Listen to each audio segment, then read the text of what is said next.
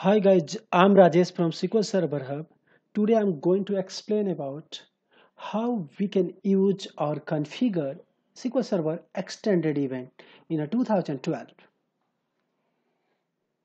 So before proceeding a demo, I'm going to explain about what is use of this tool. Basically, this is a addressing tool equivalent as a SQL Profiler. So this is a light weightage tool. So if you making a connection or if you want to trace any activity of the server side, no need to connect with a SQL Server instance. But case of SQL Profiler, you have to connect first. It means you are making a connection with a database server. It means you are providing a load overhead on the SQL Server. So if you want anything analyze in a lightweight or graphically interface, you can go with extended event. This is a recently introduced in a SQL Server. So let's go start. So basically what I can cover here, I can create a session, I can subscribe sub event, and I'll be store sub like a data, or you can say traces, and further you'll analyze. Okay, so let's start a demo here. Let me open SQL Server Management Studio. It's already open. In SQL Server, you have to expand your management tab, and after that you have to open a extended event tab. Okay, in session you can create your extended event, whatever you want to like or trace. Like for my case, I'm going to tracing one query and also capture like a SQL tags as well as execution plan. So I'm right clicking on the sessions and going with a new session wizard.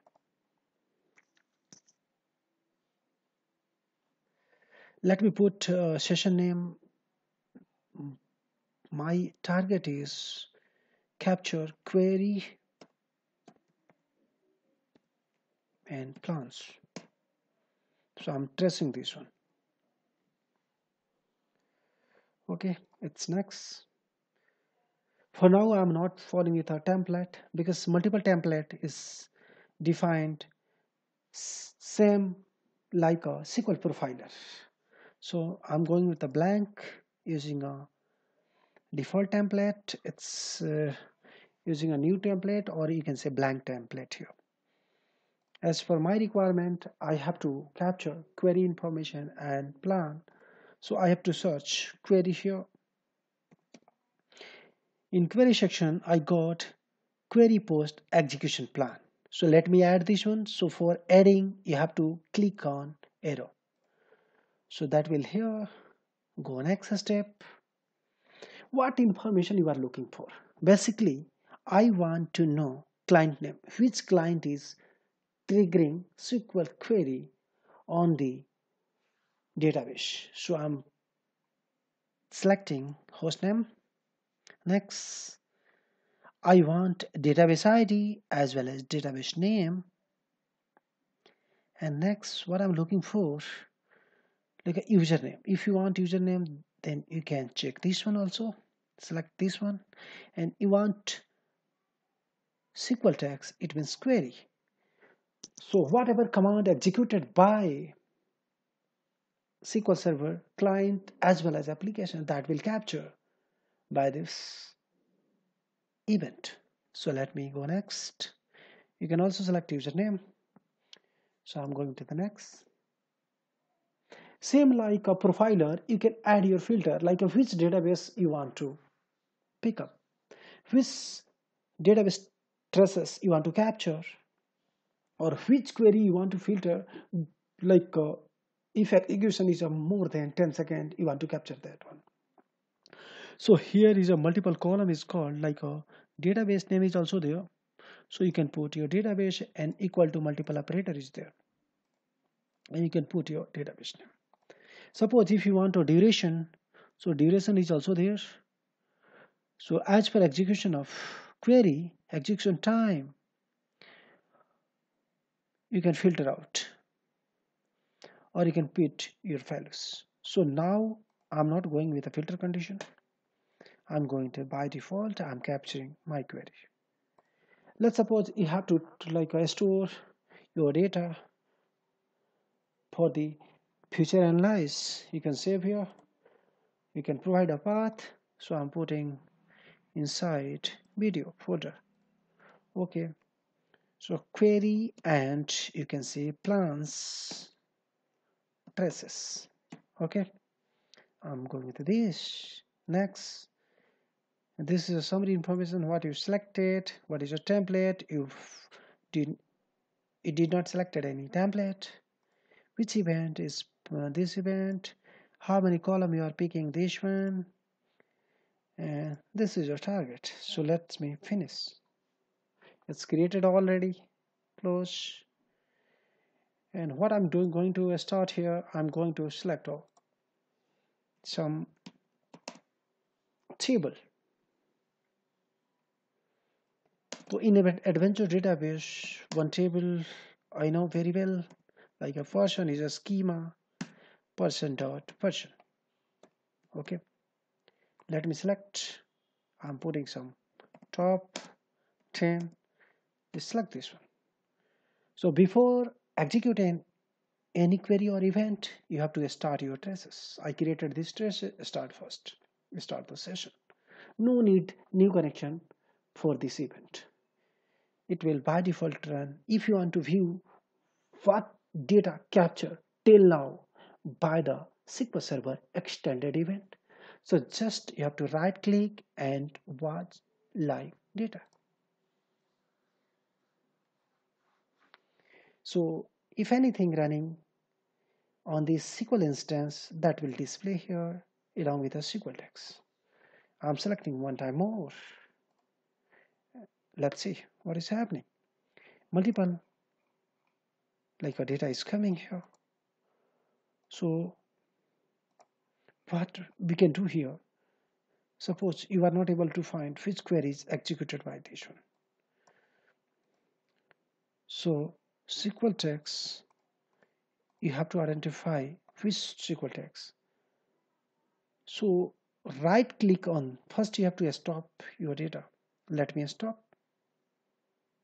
Or you can add, like if you want multiple column, like you already selected database name, tags, you can choose here. Suppose you want database name, you can add this one. You want query, you can add this one also. If you want to remove anything, select and go back with this one. So any information you want, basis of your requirement, you have to click and add this here. So you got all information. So this query executed by, and no query is here, but how to know which query executed by this one? Just scroll down up. Okay, you got your queries here.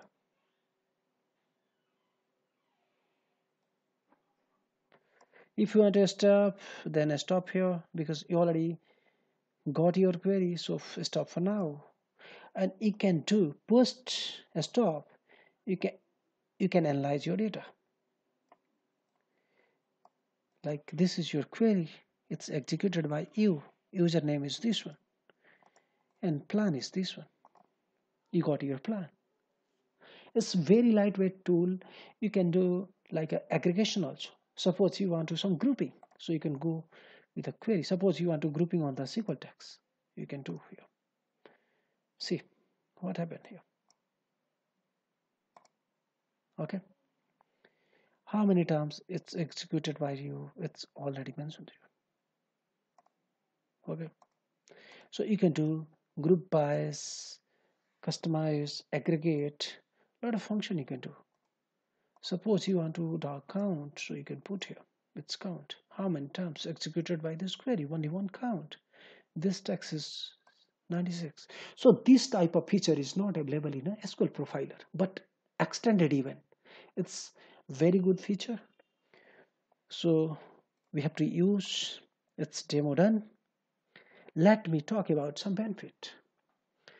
So basically, SQL Extended Event tool is a very lightweight, no required connection. It's run background. Hence, it's less overhead on the SQL instance. Very good, like a filtering option is there. And you can say we can do computational over the selected data, like you can do group bias, you can put some aggregate function.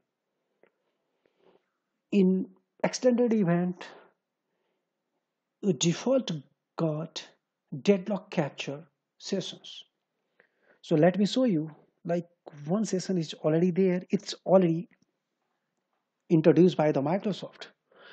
So you will get this event. So here you got, it's a SQL Server Health. In this traces or event or extended event, you got all deadlock information. So no need to create a separate deadlock, but as per your custom requirement, you can create your deadlock. So this is a benefit of extended event. And going further, extended event is most usable tool for the SQL tracing. Thanks for watching. Thank you again. Thank you so much.